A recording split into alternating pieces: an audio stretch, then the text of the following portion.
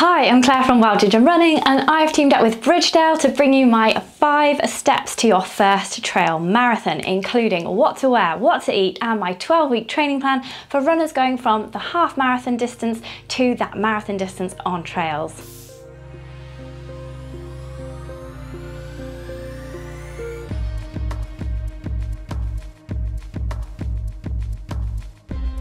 Step 1, pick your race. So trail races tend to be less precise on the distances than road races. So where a road marathon would be bob on 26.2 miles, a trail marathon could be anywhere between 26 and 28 miles, with those couple of extra miles considered more race for your money. 50k, 30 miles, is also a really popular distance, and this training plan will work for that event too. So for your first marathon on trails, look for a race that's not too extreme in terms of terrain and hills, with a generous cutoff time to take the pressure off. Look at SI entries and find a race. They have lots of great trail events listed, and you can filter them via location, date and distance as well. I use them a lot, they're really handy. Also check out the Wild Ginger Running recommended races playlist here for my favourites too.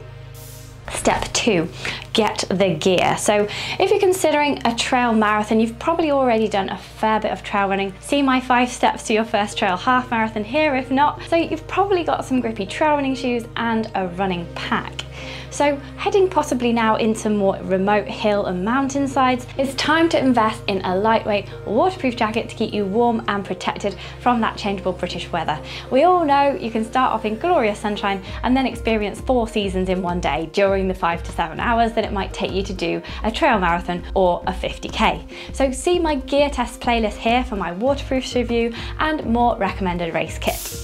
Top tip, wear everything well before race day to prevent chafing and blisters.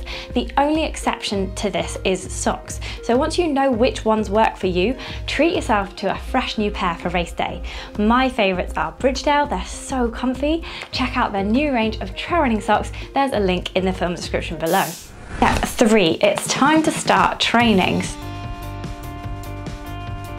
Find out as much as you can about the course so that you can train accordingly. So if it's along a canal towpath, train on flat trails, and vice versa if it's going to be very hilly or very rocky. If you don't live close to trails like the ones on your race, actively seek out rough, muddy and rocky ground for your training runs. You might have to get a little bit creative here, so run on the grass verges or gravel next to the tarmac paths, or take in just any small patches of woodland and farm fields that you can see on your runs. To have a good time on your first trail marathon, I recommend running 3 times a week and doing 1 cross training session rather than a 4th run, and some regular strength work. So try this easy 12-week plan.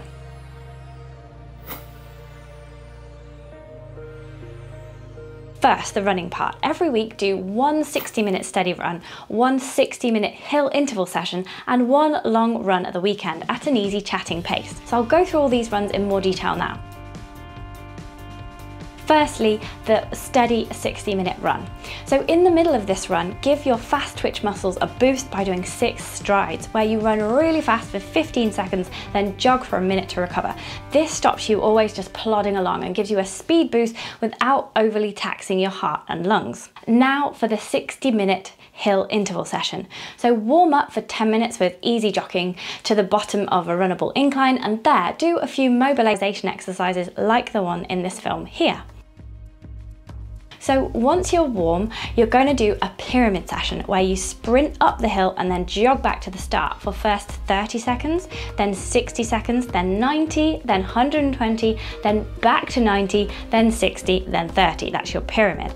Take a 5-minute break, do a walk, have a drink, then repeat that pyramid session for a total of 14 minutes of hard effort for that whole session. That's a tough session. Now for your long run. Start with 2 hours and add 10 minutes each week over the 12 weeks leading up to the race, so that come race day, you can comfortably run for around 3.5 to 4 hours without stopping. Every 4 weeks, now this is really important, give your body a chance to recover and rebuild stronger by having an easy week. So drop that long run back down to 2 hours and swap the hill interval session for a 30-minute steady run followed by 30 minutes of yoga or stretching. If the trail marathon takes you longer than 4 hours on the day, don't worry. The adrenaline and excitement of the race will carry you to the finish line. Try to include as much uneven trail terrain and hills as you can in every run.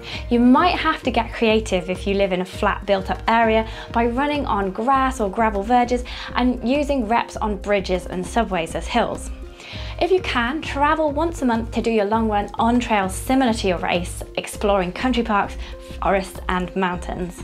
Now for the fourth session of exercise, do cross training rather than a fourth run. A 30 to 45 minute swim, or an hour's dance or aerobics or spinning class, or a 2 to 3 hour bike ride will give you that extra cardiovascular workout without putting the same impact strain through your joints.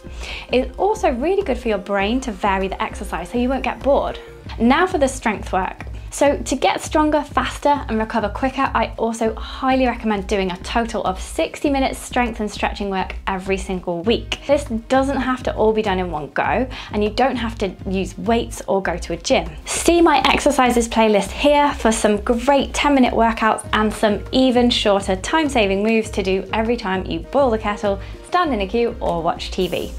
Number 4, eat right. Eat plenty of healthy food, including lots of different vegetables rather than too many processed foods with a high fat and or high sugar content. And the evening before the marathon, eat a nutritious and filling meal like corn and chicken or fish with rice and lots of green vegetables. Then have a really easily digestible, slow energy releasing breakfast like porridge with raisins and honey a couple of hours before the start.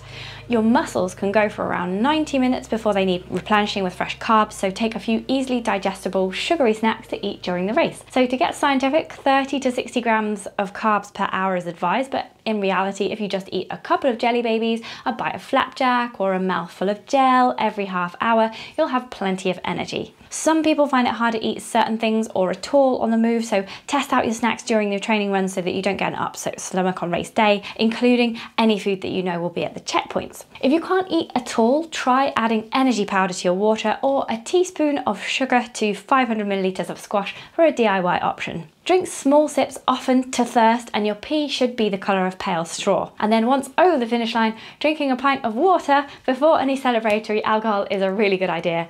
And for a quicker recovery, have that salty protein and carb-rich snack like a chicken or tuna or avocado and hummus sandwich and a packet of salty crisps within 30 minutes to 2 hours after finishing. Take a look at my nutrition playlist here for more healthy breakfast, meals and snack ideas.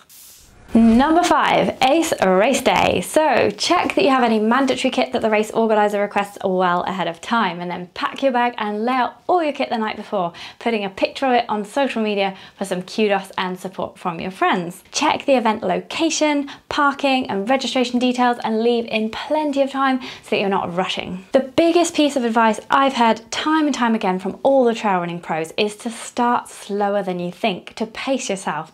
It's okay to power walk up the hills, especially the steep ones, and make sure you appreciate that spectacular scenery. Enjoy yourself, take photos, say hi to other runners, thank the marshals, and just smile as you cross the finish line and congratulate yourself on a great trail marathon. So for loads more advice on training, gear, nutrition and more, consider my book, The Ultimate Trail Running Handbook, which will get you fit and confident and skilled up to go from 5k to 50k off-road. The link is in the description below. And for even more comfort on your first trail marathon, use a pair of socks from Bridgedale's new trail running range. The links are in the film description below. Subscribe to Wild Ginger Running for more trail and ultra running advice, interviews, inspiration, and enjoy your first trail marathon. Tell me how it went in the comments below, and I'll see you on the trails.